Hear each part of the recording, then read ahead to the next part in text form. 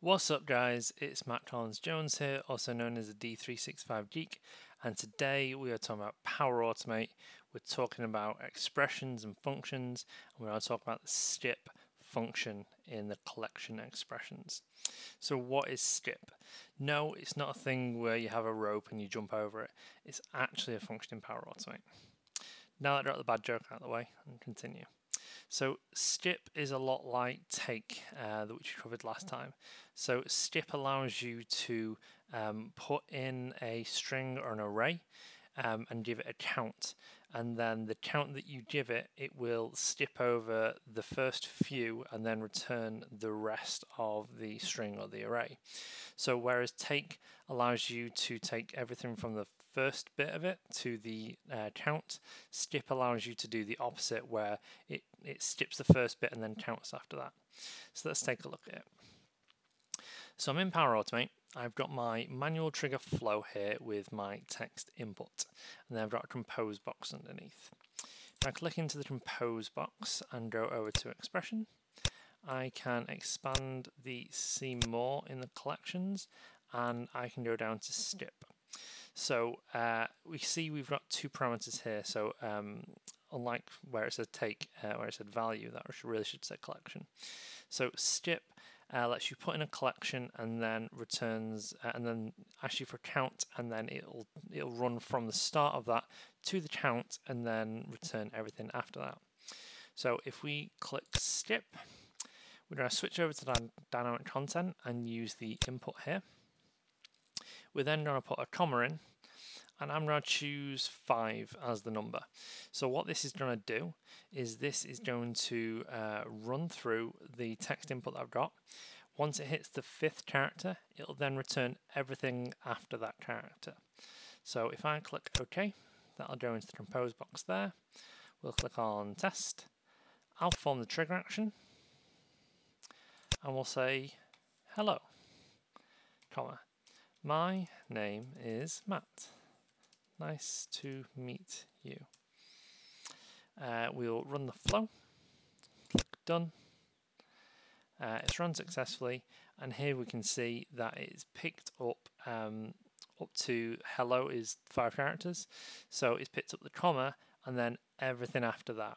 So that's why this is the opposite of take, where take goes from the first character to however many you count from. This goes from wherever you start the count from. It'll take everything to the right of that, essentially. So what you're asking for is to skip over the first, however many characters, and then start from that point and then continue onwards. But this also works for arrays. So let's take a look at an array. We'll click over to our array flow here. Again, another manual trigger input flow, and the second step here is initialize a variable.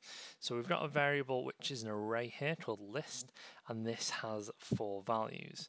So Dean Herb, Keith Taylor, Frank Bruno, and Matt Collins Jones. Hey, that's me.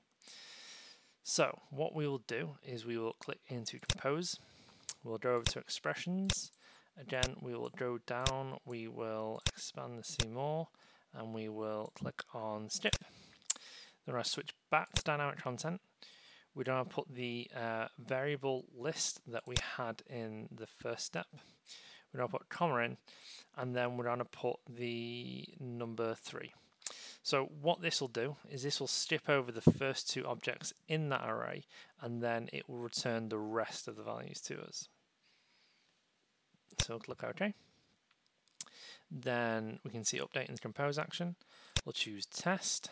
I'll perform the test. Run the flow. Click done. It's run successfully. That's great. Come down here and we can see it's just returning the Matt Collins Jones. So what that has actually done is that skipped over the first 3 values. So it doesn't include the 3rd value, and that's an important thing to note.